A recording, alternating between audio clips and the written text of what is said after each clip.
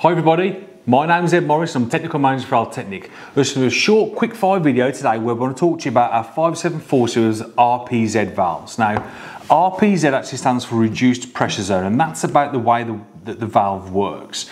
Now, we use backflow prevention in different ways for different ways that we need to protect the water system. It's all about protecting the wholesome water supply.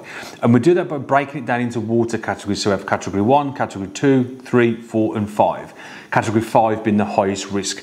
Now we'd install an RPZ valve up to category 4 because that's deemed to be quite a high risk. Other things you can use single check valves, double check valves, non-return valves, air brakes. There's all different ways that we can create backflow prevention, but we're going to focus on the RPZ now with a reduced pressure zone valve.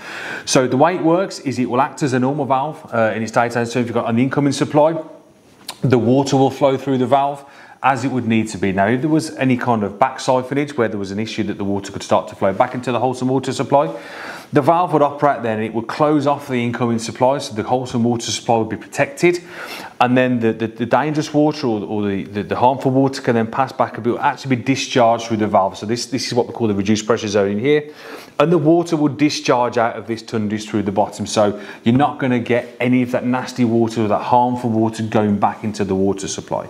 Now, things to remember, you have to inform the water board if you are going to be fitting an RPZ valve, then it has to be tested and commissioned by an RPZ accredited engineer.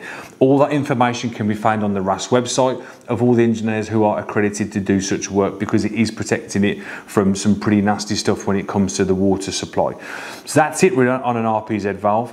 If you want any more information on any of our valves, please head over to our website, which is www.altecnic.co.uk, where you can find IOMs, technical submittals, data sheets and all sorts of good information about the valves that we sell.